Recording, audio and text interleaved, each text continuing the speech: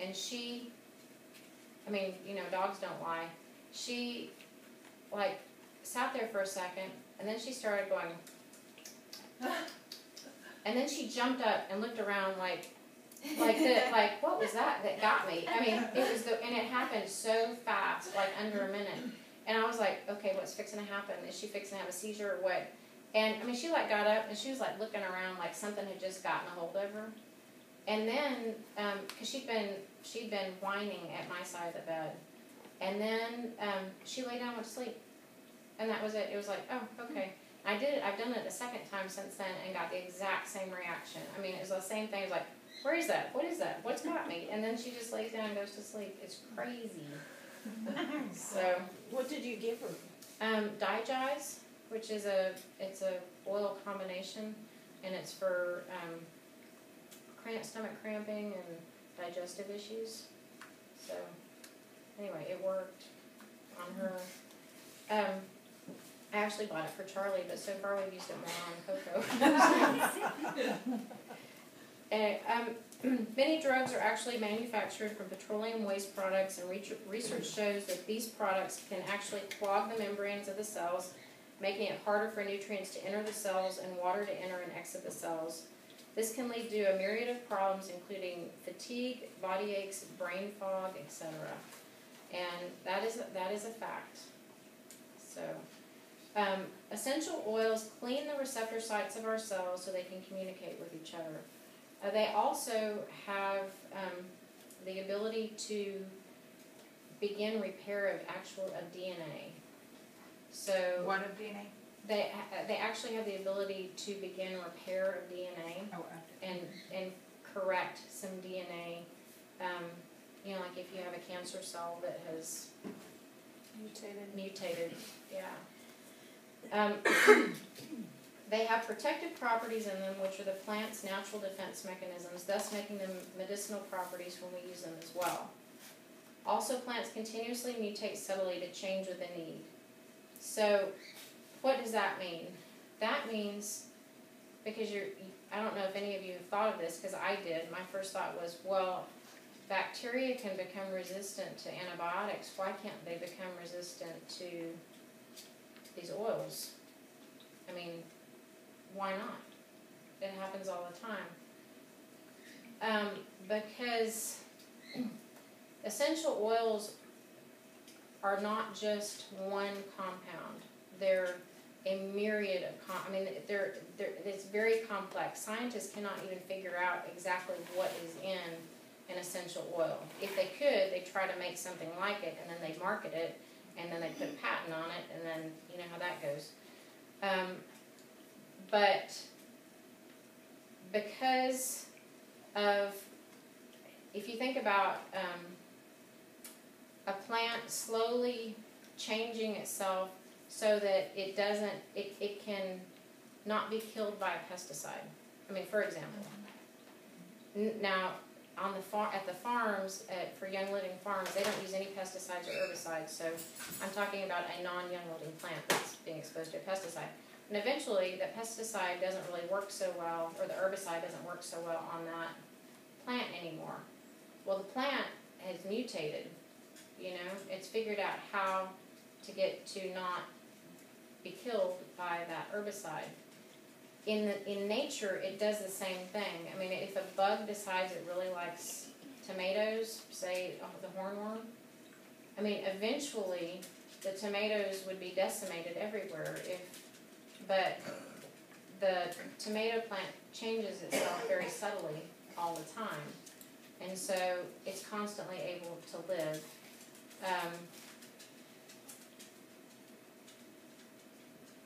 It does that with bacteria, it does it with viruses, it does it with fungus, it does it with microbes, and it's constantly changing. And because it's constantly changing, as the plants that we are getting from Young Living in the form of essential oils, the oils that they made 10 years ago, if they were to test them, probably would not be exactly the same oils as they are today, because the plants have changed too.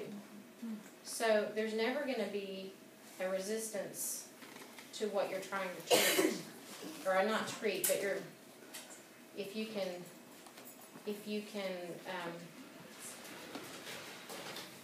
fix something, and just pretend like you're a plant. Anyway, there is another thing that is interesting, and I'll be honest with you. This is kind of out there for me, but I didn't do very well in physics. I mean, I did well in physics, but I took it as a summer course, so physics was not something I really enjoyed. But every living thing has a frequency. I have a frequency, a plant has a frequency, everything has a frequency. And the essential oils actually do have a frequency, and I did cross-reference this, and it is true. But the higher the frequency, the healthier we are. When your frequency drops below a certain level, that's when you start getting diseases and illnesses, and you start being unwell. And there are certain oils raise your body frequency just by inhaling them or applying them or ingesting them. And if you add a high frequency oil to your body, virus, bacteria, cancers, etc., things that are a low frequency, they can no longer survive in the higher frequency.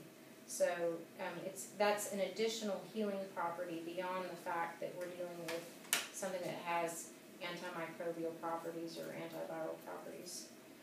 Rose oil has the highest frequency of any essential oil. It's also one of the most expensive oils. It takes, I can't remember how many pounds of, like 20 pounds of rose petals to make a very tiny amount of rose oil. Coffee, on the other hand, has a lower frequency. I'm sorry, Robin. I'm here for you, Robin. Thanks. Viruses lay dormant in our spines and will come out to play when your body frequencies get low enough. Yeah, it's like our spinal fluid, or In your spine, the nerves. in the nerves. Usually. Wow. Yeah. It's fascinating. Unlike many essential oils, which are easily found in the grocery store, and you can go to lots of different grocery stores. I mean, Sprouts, Whole Foods, Central Market. I think even Market Street has some now. Those are easily found at the grocery store, but they're not therapeutic oil. They're not therapeutic grade, and I don't care what anybody says. You need to be really, really careful, because there's no guarantee what is in those oils. And if you're going to put something on your skin, or if you get to the point where you're interested in ingesting the oils, you better make darn sure you know what you're putting in your body, because a lot of the other companies use hexane and petroleum distillates, which is really, I mean, it's just not good. It's you'll end up with bigger problems than you started with. So, truly therapeutic essential oils will have preserved the delicate compounds within that essential oil while in the plant. These compounds can be affected by where the actual plant was grown, the right climate and geographic region, meaning you can't just take a frankincense tree and move it to Utah. It has to be grown where it is. The condition of the soil, were chemicals used, the types of fertilizer used, the altitude, the harvesting methods, the distillation process, how the oil was extracted from the plant and bottled. Young Living owns their own farms. And they welcome anybody to come and visit them and to tour the facilities. Audrey's actually going to go see one in June in Utah. So anyway, I'm going to be very excited to see what she has to say. But they don't use oil brokers. It's all internal. Oil brokers collect oils from various farms and then sell the oil with little quality testing. The distillation process, they're steam distilled in stainless steel chambers at low pressure and low temperature. anything above 160 degrees and it starts breaking down some of the structures within the oils and you start losing therapeutic benefit. So, you know, the peppermint is in the brownies, but it's only for flavor because it was at $3.50. So, Just good. anyway, Young Living only uses plant material that is free of herbicides and chemicals, and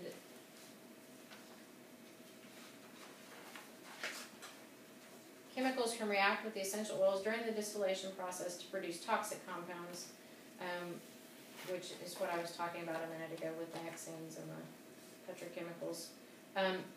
The other thing is, of course, if you don't know that you're dealing with an organic farm, pesticides that are used on the plants are oil soluble, and so they're going to end up directly in the bottle. So, like I said, don't, unless you're darn sure, don't use them.